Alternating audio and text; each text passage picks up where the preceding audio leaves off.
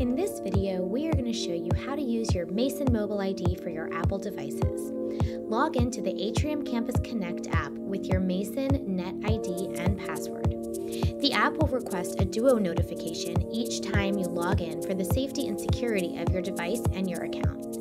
Keep in mind that you will not need to log into the app for each use. Once you've logged in, tap on the Settings cog in the bottom right corner and go to the Credentials tab to add your mobile ID to your Apple Wallet and Apple Watch.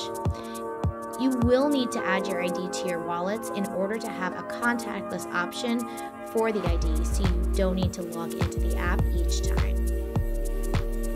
Once your ID is added to your wallets, you are now free to use the Mason mobile ID all over campus, including accessing offices, dorms, and buildings, as well as paying at the bookstore, swiping into the dining halls, and more.